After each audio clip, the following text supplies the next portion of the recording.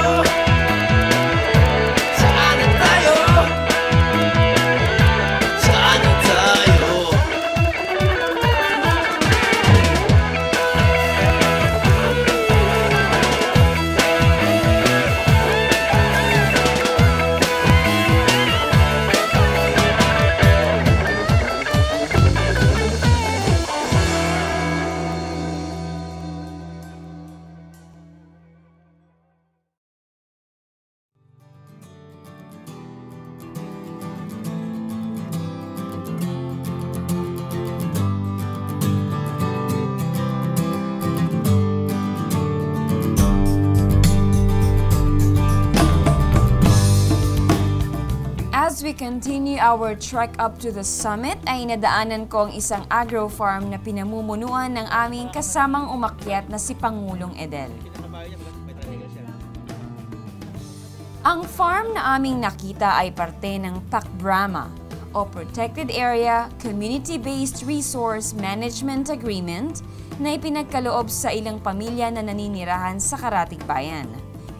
Ito ay isang programa ng pamahalaan upang i-develop ang isang lugar mula sa nasasakupang protected area upang maging isang agroforest na mayroong fruit-bearing trees at maging pangunahing kabuhayan ng mga ito.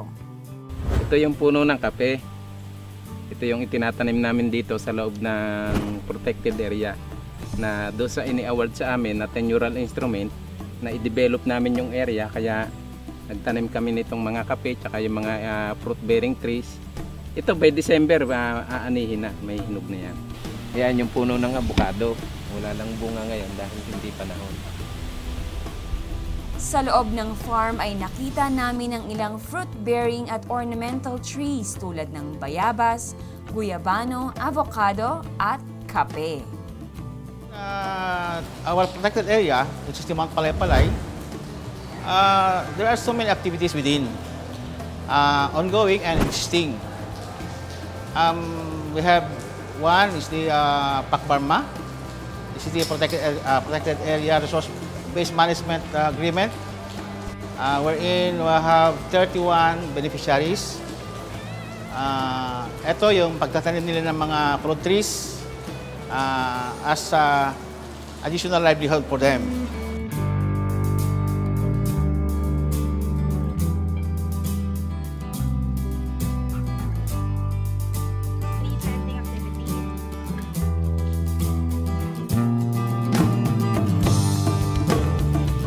Puno ng alibangbang at ito yung bunga niya. Ito yung sinasabi nila na pag wala kang dalang tubig o naubusan ka, pwede siyang pamatid uhaw. Yes. Di ba, sir? Okay. Kasi, saka yung talbos, no? Yung talbos. Yes. Hindi pinakabulak-laki na. Kaya siya magiging pamatid uhaw kasi medyo maasim siya. Actually, maasim siya. So, pag kinain mo siya, magpo-produce ka ng laway. Ang alibangbang, usually makikita mo yun sa mga roadside, no? Sa DNR, ginagamit yan ang pang roadside tree planting. Lalo tigit sa programang NGP sa ngayon, sa kasalukuyan. Ayon kay Sir Ray, isang oras na lamang ay mararating na namin ang tuktok ng Pico de Loro.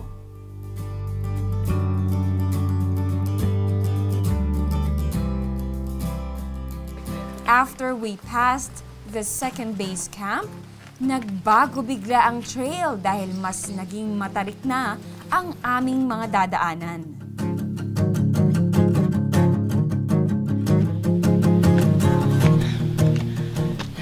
nasa paanan na tayo ng Pico de Loro. Eto na, papanik na tayo para maka-assault dun sa summit. At so far, nakakaramdam na ako ng pagod.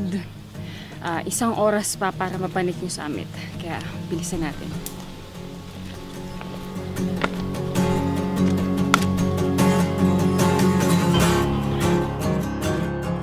Kung ikaw ay isang first-time trekker, it is advisable to do some walking or jogging 1 week before you climb. Ito ay para makondisyon ang iyong katawan at hindi mabigla sa mga trails na tulad sa Pico de Loro.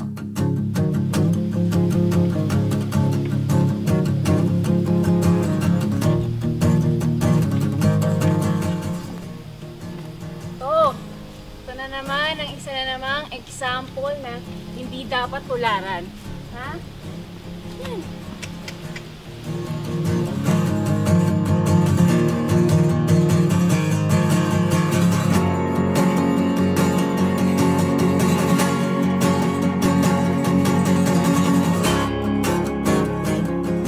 Malapit na nga kami sa summit dahil sabi nga nila pag mas humihirap na ang trail ay papalapit ka na ng papalapit sa tuktok.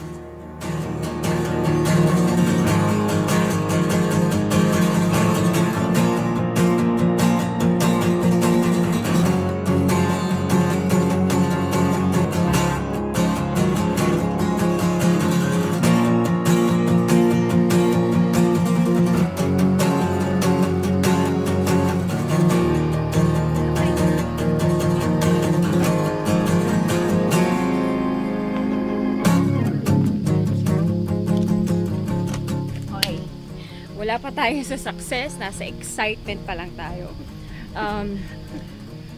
Kanina pataas tayo, tapos ngayon naman pababa, tapos mamaya pataas na naman. Doon pa lang natin mararamdaman yung totoong success kasi nandun yung summit.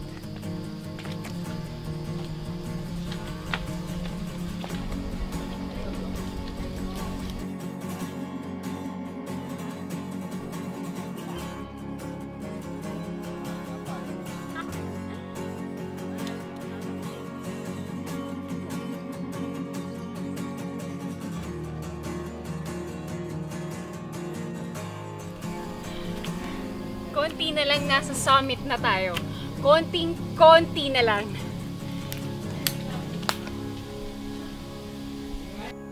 And after that up and down trek, sa wakas narating na din namin ang itaas. Pero teka, hindi pa ata ito ang summit. Hindi pa ito ang summit. Yun. Yun ang summit. At papunta na tayo dyan. Tara na mga ka-trek!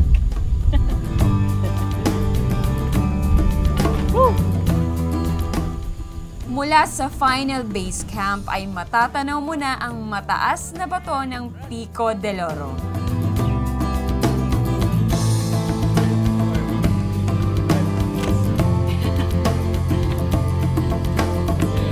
Dito na tayo sa paanan ng summit.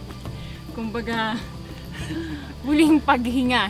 Pagbuntong hininga ng malalim, papunta ng summit. Tara na. One last final assault. Here we go! Sobrang steep ng aakyatin bago marating ang mismong summit. Kung malululain ka, it is not advised to look sideways. At challenge pa ang mga maliliit na batong nagpapadulas sa'yo. Nakakatakot talaga.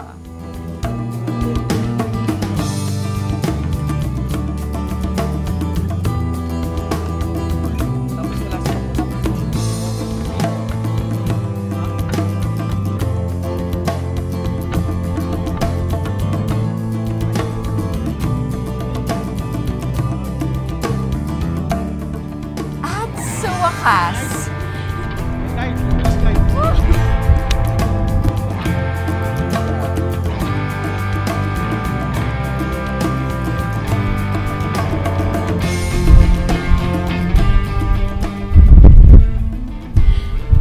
this is another thrilling experience for me. Sobrang ang hirap papanik dito.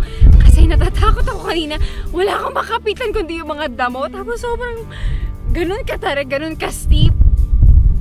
Pero wala. Talagang it's worth all the lahat ng pain, lahat ng pagod, lahat ng nervyos.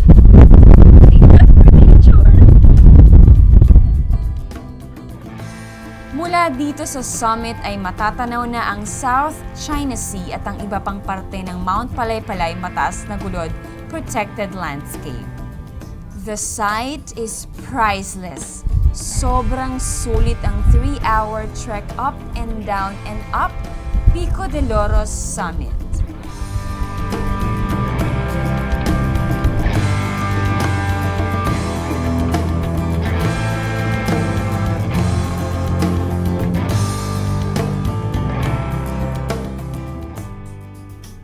After that fun but very exhausting climb, tara at mag-relax naman tayo. And one perfect spot for this ay ang Balite Falls na makikita sa bayan ng Amadeo.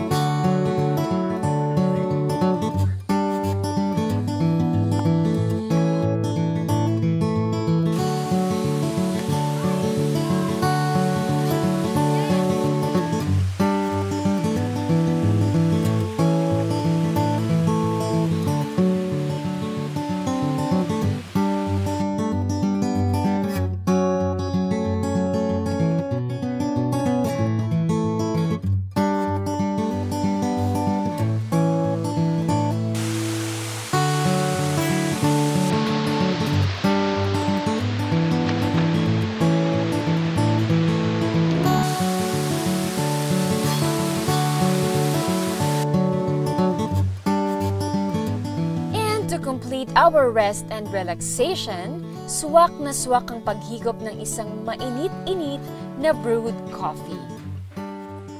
At isa pang pride ng mga taga-Amadeo ay ang kanilang Pahimis Blend brewed coffee. Ang Amadeo ay sagana sa mga coffee farms kung kaya naman ito ay kinilala bilang the coffee capital of the Philippines. At ngayon ay kasama natin si Sir Jerry Buni upang i-demonstrate sa atin ang famosong brewed coffee ng Amadeo. Sir Jerry? Bago tayo pumasok sa aming production area, kinakailangan tayo ay magsuot ng gown para sa ating for sanitation purpose at saka ito nire-required ng BIPAD.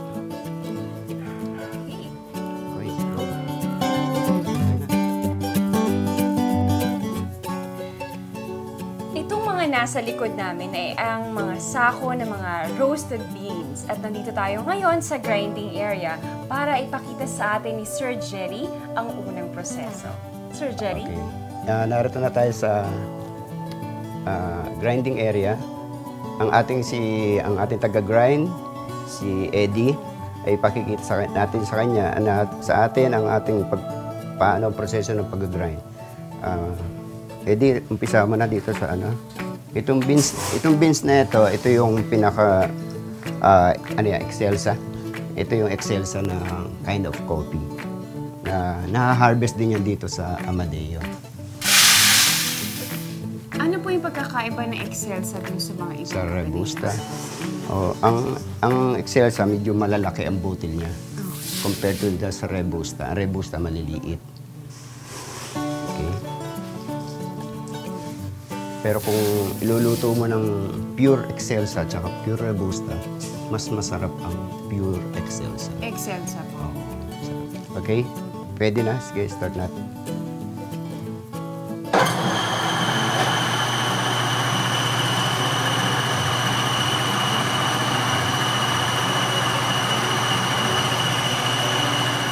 Ngayon naman na nag-grind na mga roasted beans, papunta na tayo sa packaging area para sa next step.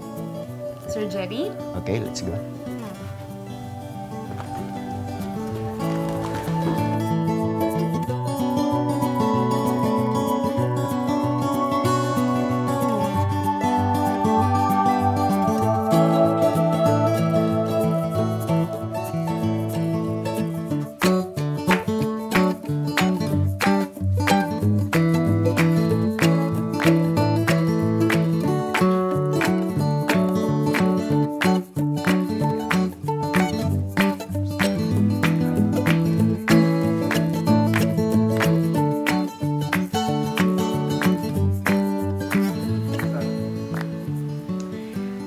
nandito na tayo ngayon sa packaging area para sa last step. Sir Jerry, napansin ko po may iba't ibang klase ng packaging ang Cafe Amadeo. Yes, Ma'am Ella, meron tayong 4 na klase dito. Yung isa, ito, yung jute na tinatawag natin. Ito yung may sacks. Ito yung may sa box. At meron kami, ito yung nasa plastic. Pagka ganito sa plastic, medyo mababa lang ang price dahil hindi nagko-consume ng most. Kumpara po sa iba, ang pinakamahal po ba itong mga nasa sacks? Ito ngayon, lalo't magpapasko, ito ang pinakaano namin, saleable namin to. Dahil pang giveaways nila ginagamit.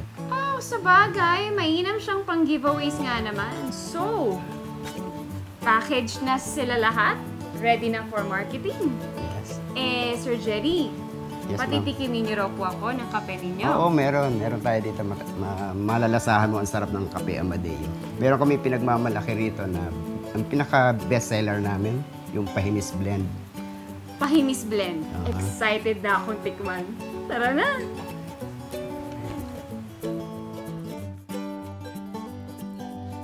At ngayon, titikman ko na ang Pahimis Blend ng Cafe Amadeo. Ma-aroma siya.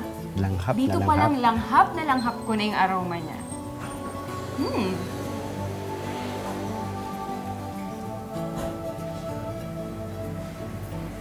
Anong masasabi mo sa kape namin? Saktong-sakto lang yung pait niya, yung tapang niya, hindi nagtatagal sa dila. Masarap. Explain nyo nga po sa akin ano yung wonder ng kape na to. Itong kape na itong pininom ko sa iyo, Ella, ito yung Pahimis Blend na sinasabi namin dito. Ito ang pinaka-best seller namin dito sa Cafe Amadeo. Yung kape na yan ay merong 4 na varieties. Ito, ang unang varieties niya, Arabica, meron din yung Robusta, Meliberica, at ang Excelsa. Itong Excelsa, naha-harvest na dito sa Amadeo. Saka itong Robusta. Itong mga Arabica, sa ano pa namin kinukuha ito? Sa Benguet. Wala rito sa Amadeo nito, itong mga klase nito. Pero yun, pagsama-sama namin dito, na-blend namin, kaya lumabas yung sarap ng kape namin ito. Nakita nyo naman, hindi basta-basta itong Pahimis Blend ng Cafe Amadeo. Kaya sana matikman nyo rin to dito sa Cavite.